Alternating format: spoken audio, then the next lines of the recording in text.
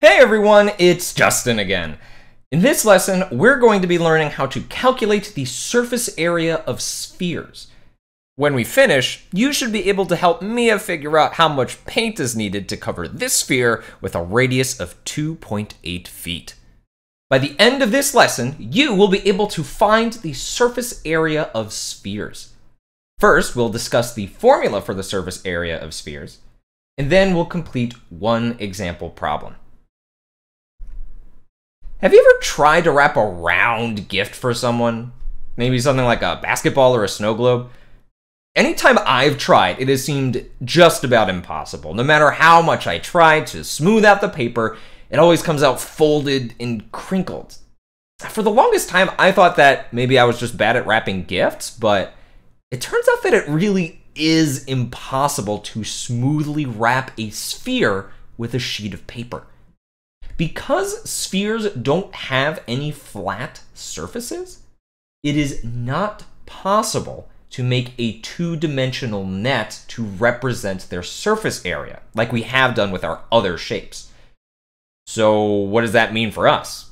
How can we find the surface area of a sphere if we can't make a net for it?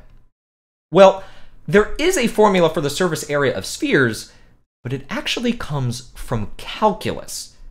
You still have a few more math classes ahead of you before you reach calculus, but we can still totally use that formula now. To get the surface area of spheres, we can use the formula S equals 4 pi r squared. The only variable in this formula is r, which represents the radius of the sphere, or the distance from the center to the surface. Now that we have a formula, let's try it out. Our example problem says to find the surface area of a sphere with a diameter of 14 millimeters, round to the nearest tenth. That means we're going to need our formula for the surface area of spheres, 4 pi r squared. What does r represent in this formula?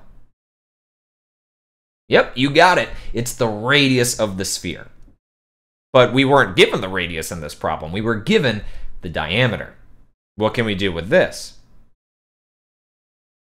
Well, if we look at a sphere, the diameter goes all the way across a circle, or the sphere itself.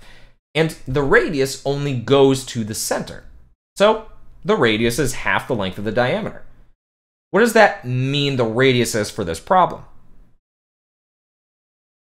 Yep, if the diameter is 14 millimeters, then half of that makes 7 millimeters for the radius. Now that we have the radius, pause the video here and finish this problem off on your own.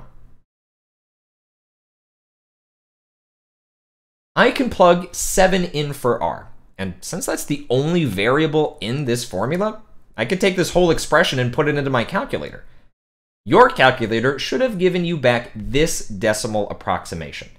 Lastly, we have to round that to the nearest tenth to get 615.8. And what will our units be for this answer? Since this is surface area, the units will be millimeters squared. And that's our final answer. To find the surface area of a sphere, you can use the formula surface area equals 4 pi r squared, where r represents the radius of the sphere.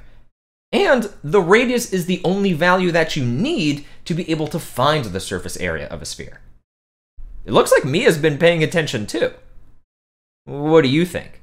Is this answer of 100 square feet correct for the surface area of this sphere?